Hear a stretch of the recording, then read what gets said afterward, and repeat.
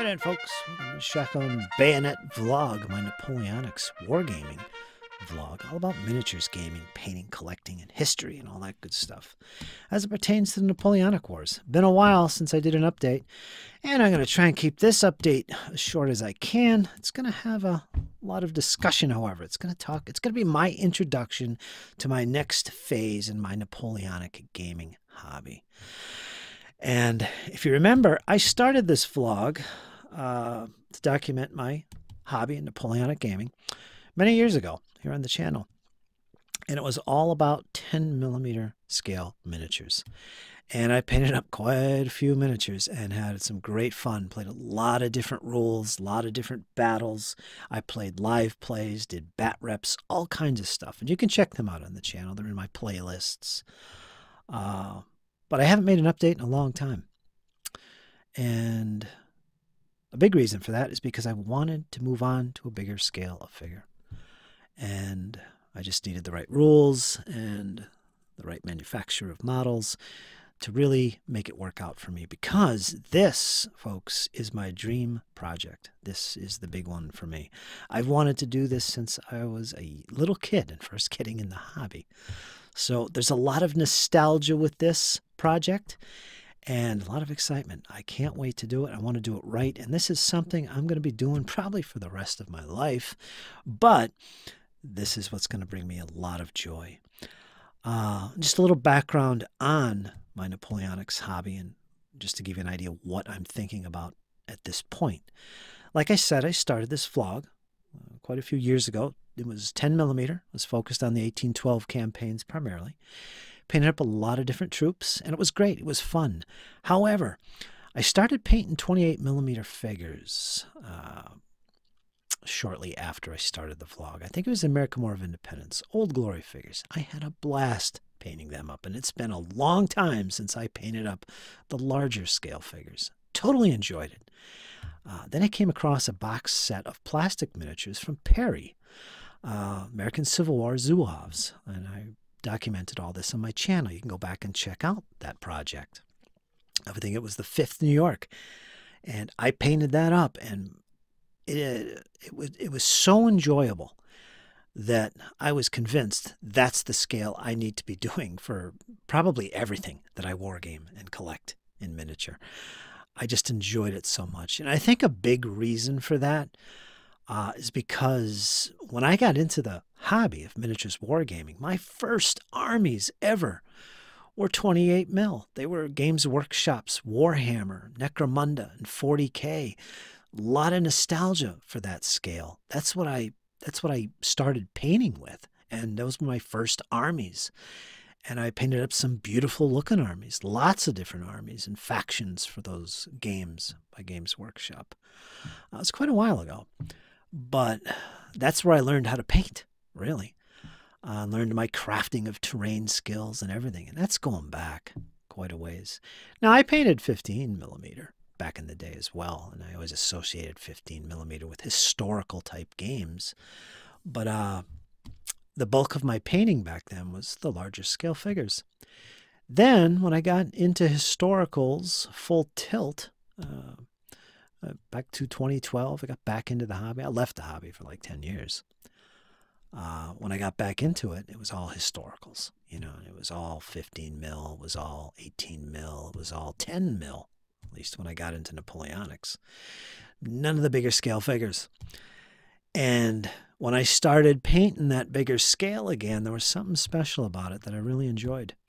And that Perry set of Zouaves sold me on it. I enjoyed it so much. And when I started thinking about picking up my Napoleonics again and continuing my project, I decided, you know what? Let's try a bigger scale. I thought about 15 and 18, you know, the ultimate miniatures wargamer scale, in my opinion. But it just wasn't as satisfying to paint as the bigger figures. And I did actually buy some Blue Moon 15mm, 18mm figures and stuff like that and painted up a couple units. But yeah, it just wasn't, it didn't do it for me. And I knew I was going in this direction, 28mm. So I'd say for a little over a year now, I've been talking about this with you guys occasionally. And I haven't done anything, no Shakos Bayonet updates for quite a while because I have been looking for rules.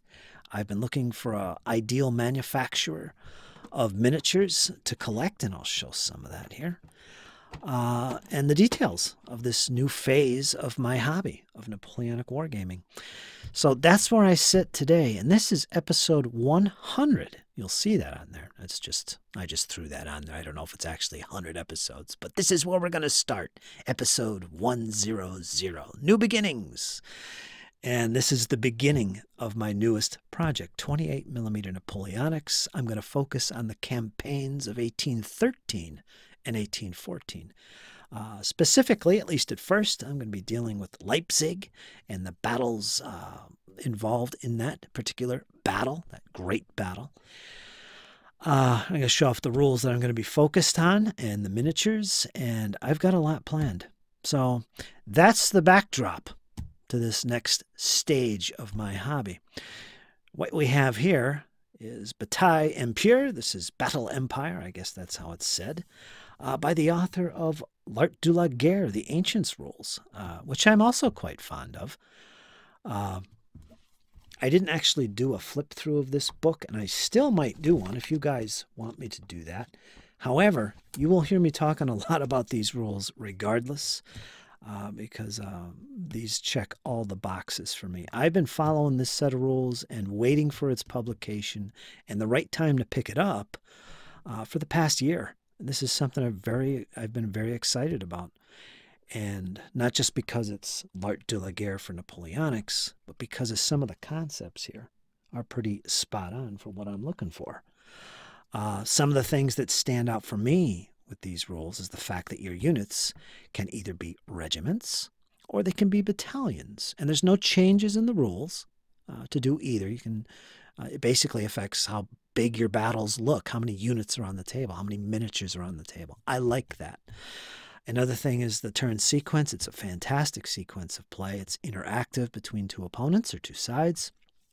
And the army lists are spectacular. They are complete. I'll show you some of them in a minute. And also another big deal for this set of rules that it has is its orders system, a la General de Brigade, very much like that. So it's got a similar orders system, if you know what I mean. If you play General de Brigade, you know what I mean. It's got that. But the selling point for me is, unlike popular games today, like Black Powder, and even General de Brigade, even General d'Armée, it's not necessarily geared towards very large battalions or very large maneuver units on the tabletop. And I'm talking like 24 plus figures in a unit. It's not geared for that, although it could be. There is suggestions on playing with units that size. Instead, this game allows you to play battles with where your basic units, again, your battalions or regiments, however you decide to play, are only 12 figures typically. They can be smaller for small units like 8, or they can be bigger, 18 figures. For a large battalion. So we're talking small numbers of figures here.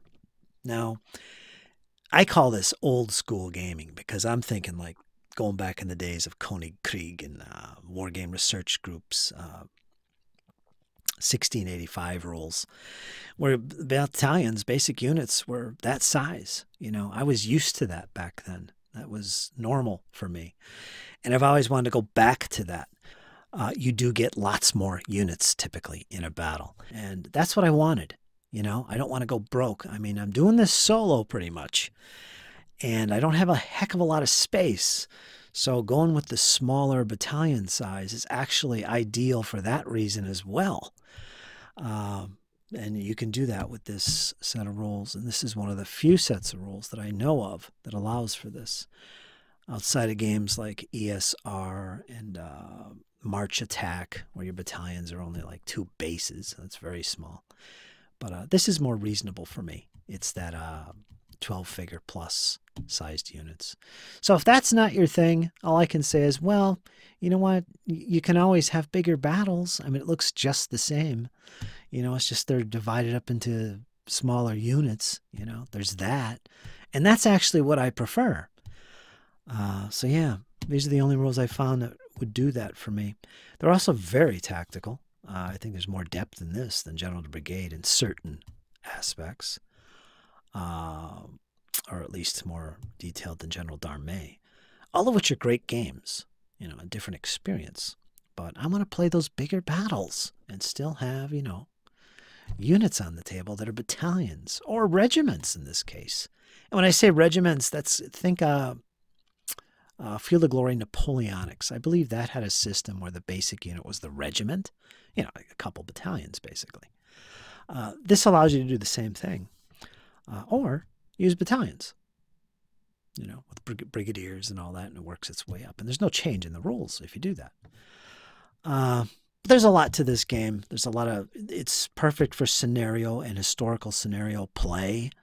There's actually scenarios in here, some historical scenarios specifically to play.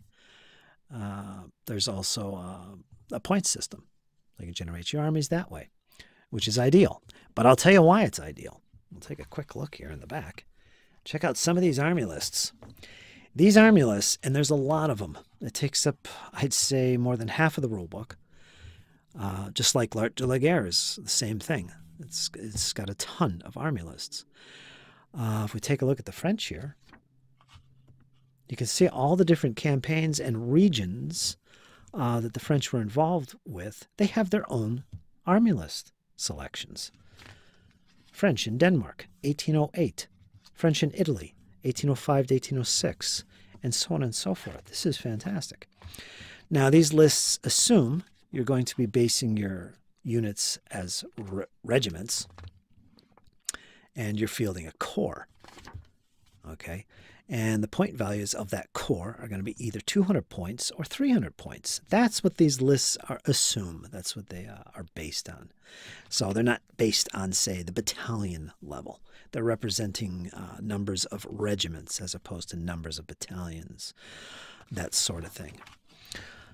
French in the spring of 1813. It gives some example battles, bouts, and so on and so forth. And here's one that's of particular interest for me. Lift it up here for you. The French in the summer, fall of 1813. And there's got a bunch of battles, including Leipzig, Dresden, and so on. And here are the individual divisions that you can have, how many of each division, and what regimental types and artillery are available in each division that you can have in this corps-sized army. And again, it's assumed that this is a corps, and you basically buy 200 or 300 points worth, whatever you agree to play with. Very much like L'Art de la Guerre, where you can play 200 or 400, 300-point battles. Similar kind of thing. It tells you how many of those units you can have, and so on and so forth. The stats for these units are at the beginning of each section, of each nationality section. And here's the Polish division, so on and so forth. MacDonald, his 11th Corps, specific troops available to him.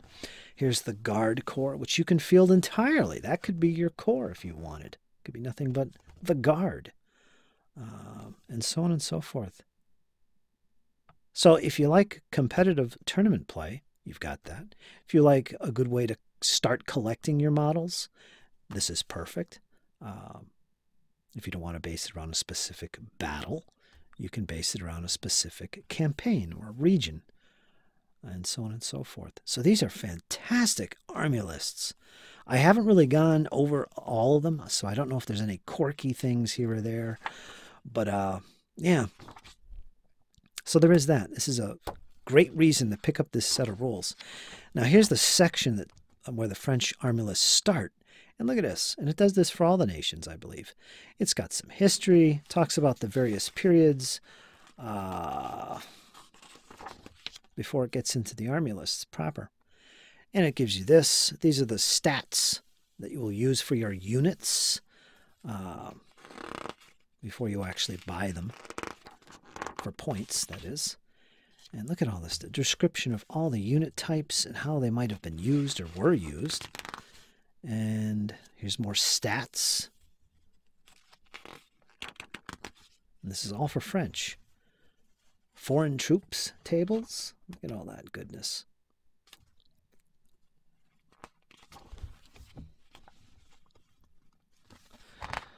Imperial Guard troops, more stats, and how much they cost as well is found in these stats areas. But look at all this stuff. Look at all this information. And then it goes into the actual army lists. This is where they tell you what troops you can have based on this region and time period.